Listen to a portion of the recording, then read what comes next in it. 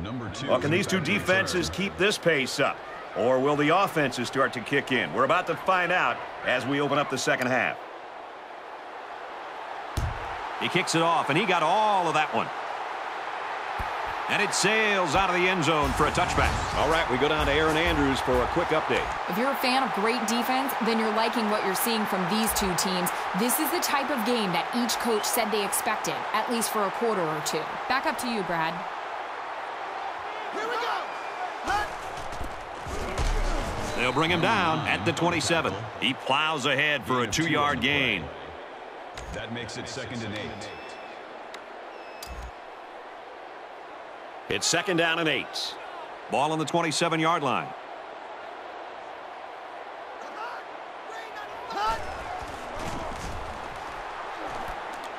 Quick pass. And he's taken down at the 37-yard line. What a throw for a big gain. That is a great example of the quarterback seeing the whole field and finding the guy who had the best chance of making a catch. From their own 37-yard line. First down.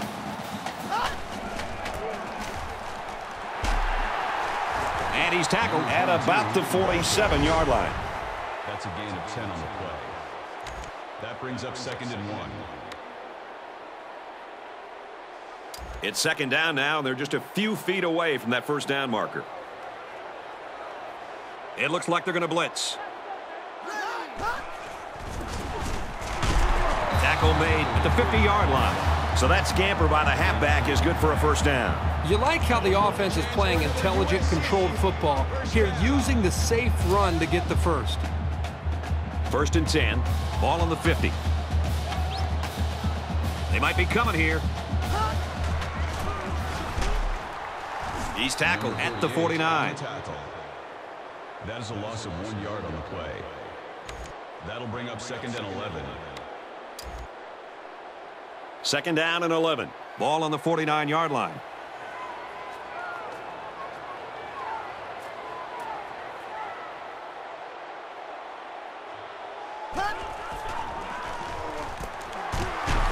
Tackled right around the 46-yard line.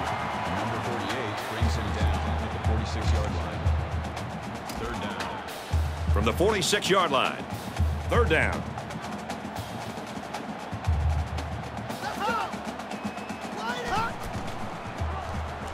Lost the ball, fumble, and who's got it?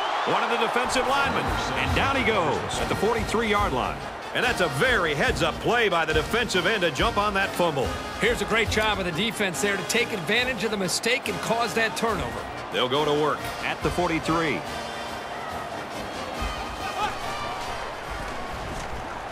Little handoff. Gains his way to the 33-yard line. And the tailback broke that one for a very nice gain. Give the offensive line some kudos there. They blocked very well up front to create the holes for this back. 1st and 10. Ball on the 33.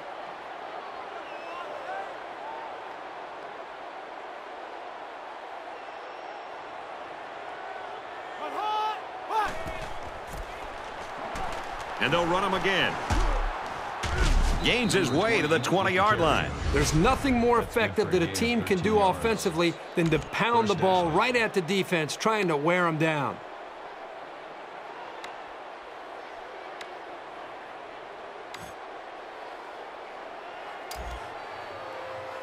From the 20-yard line. First down.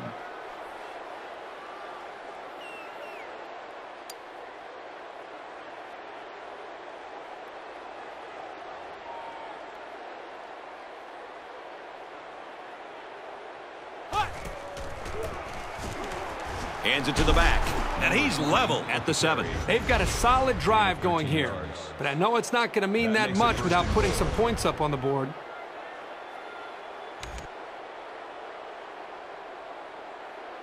It's first down, and they'll be looking for 6 points here. They come out in a 5-wide set. Ready.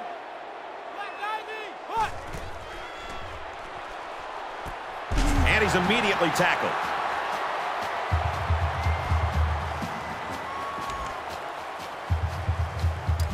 They're at the 6. 2nd down.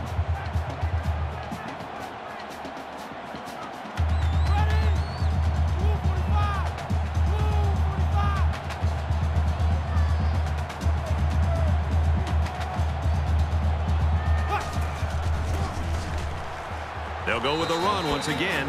And once again, he finds the end zone. That's his second rushing touchdown of the game. When Heisman voters are trying to decide who will get their support, they're going to be thinking about performances like this one he's having here today.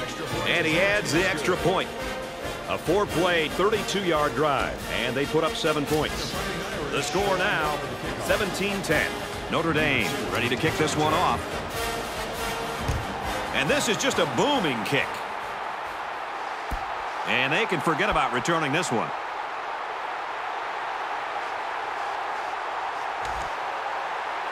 This deficit can be easily overcome, sure. But they have to be thinking if they don't get something going on this series, the burden is going to be felt by their defense. Takes the ball inside. Brought down at the 34. The offensive line got a really good push there, allowing the back to pick up 9 on the play. Short yardage situation here. It's 2nd down and 1. They're showing blitz. Good outside run there. And that carry puts him over the 1,000-yard mark for rushing this season. I just continue to be amazed by this back's vision. There are not that many who are better at finding a hole and hitting it hard. From their own 38-yard line, it's 1st down. He fights forward to about the 39. That's good for a gain of 1 yard. That makes it 2nd and 10.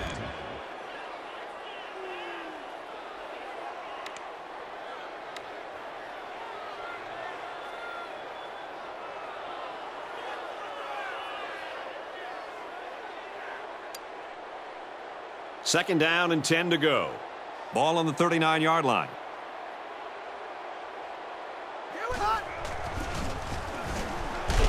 He's taken down at the 42-yard line. Let's check in with Reese Davis in the studio. Brother against brother, friend against friend, husband against wife. Alabama and Auburn clash in the Iron Bowl. This one's been entertaining us all day long. And for Auburn, they're sleepwalking through this thing. If they don't turn it around, they're going to get into a world of trouble. They give to the tailback, and he's tackled after positive yardage. Good hard running on 3rd down, but he couldn't squeeze out that last yard. Looks like they're going to go for it on 4th down.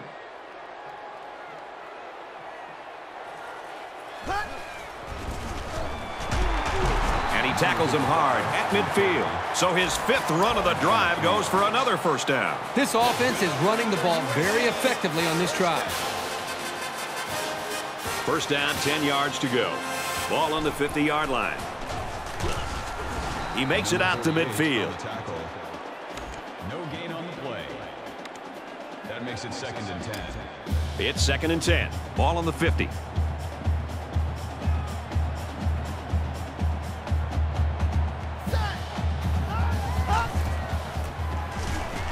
It's the tailback.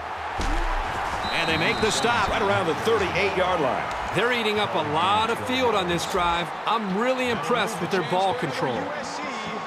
It's 1st and 10. Ball on the 38.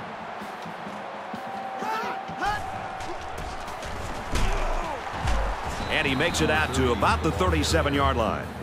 Gain of 1 on the play. That brings up 2nd and 9. From the 37-yard line. 2nd down.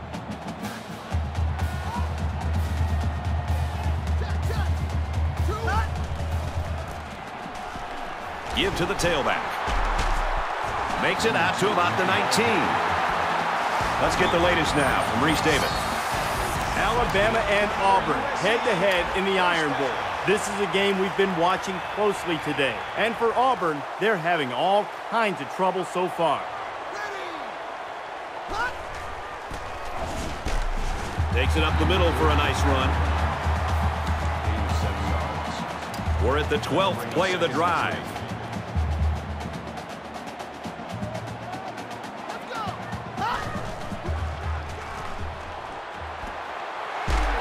Huge play, and it's going to be 1st and goal.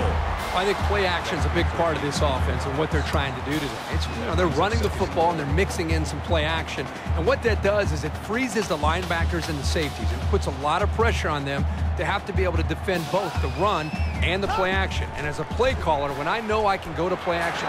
Throws to the receiver. Got it for the touchdown. This team has so many potent weapons. It's tough to try to single out just one of them to stop.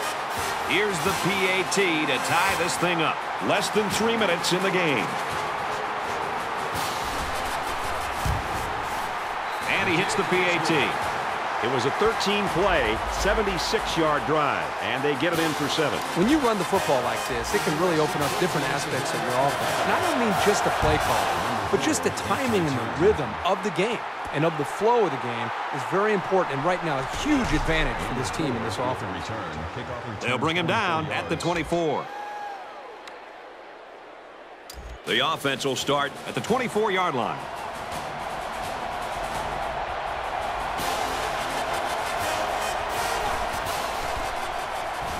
Handoff up the middle. He has some room. He gets out to about the 37-yard line. Make it 100 yards rushing for him. Brad, this guy has had a game to be able to keep this team in this football game. And before it's all said and done, he could be the difference in the outcome of the game.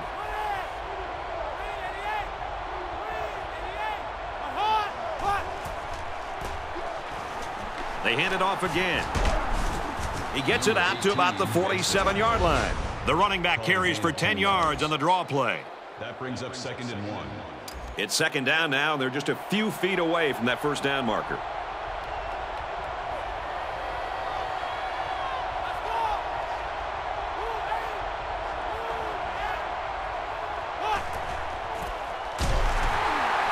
And they'll get him in the backfield. The D-line did a good job of nullifying out the blocks up front, and that allowed the linebacker to roam free and make the tackle in the backfield. So it's 3rd down now, and they're going to need about 4. Defensive coordinator anticipating this 5-wide set, and he comes in with his dime package. Drops back to pass. Great concentration. That catch will keep this drive alive here in the 4th quarter. This is a very critical stage of the game, but this quarterback looks incredibly calm and collected. We've got a 1st and 10. Ball on their own 48. A little over a minute in the game.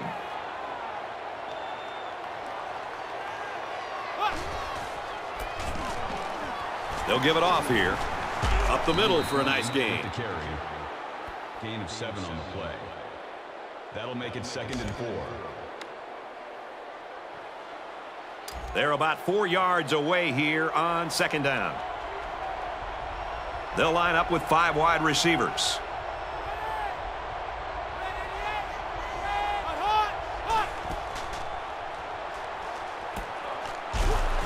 Very good tackle in space. Notre Dame's going to use their first time out of the half here. That makes it 1st and 10.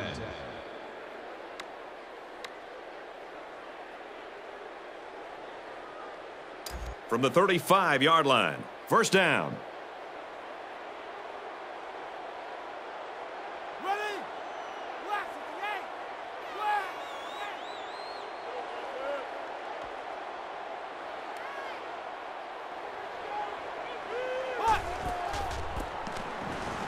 Hands it off on the delay.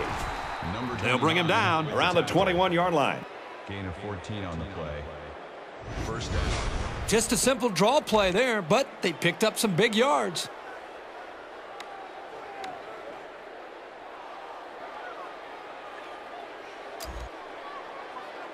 First down, 10 to go. Ball on the 21-yard line.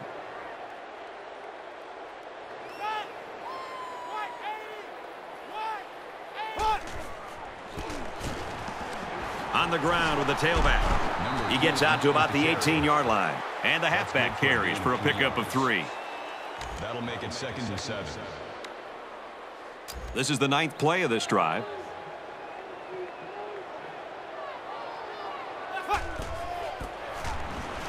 They'll work the left. And he's taken down at the 6. The offensive coordinator right now is very happy with the execution. That's the 5th first down on this drive alone. The big thing is when you have this kind of drive going, you don't want to end it in a field goal. Now you want to focus on trying to put the football into the end zone. Notre Dame will take a timeout. That's their 2nd of the half. Folks, we're either going to see victory with this field goal or overtime. Here we go. There's the timeout we were all expecting. And this field goal is for the game. A miss will mean overtime. The kick is away. Yes, he made it, and this one is over. And that gives them the lead. I know that I call kickers head cases, but this kid isn't one. It's like he doesn't even feel the pressure.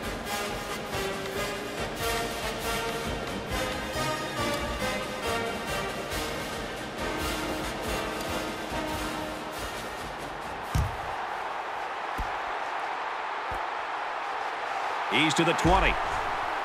Brought down at the 25-yard line.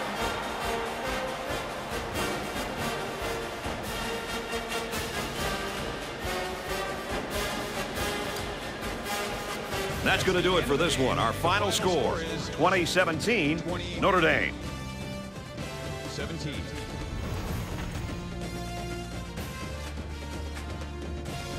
So what are your final thoughts on this one, Kirk? Nothing adds to the pageantry of college football more than a good rivalry. This was a great game that should only add more fuel to the fire for next year's matchup, and boy, was it fun to watch.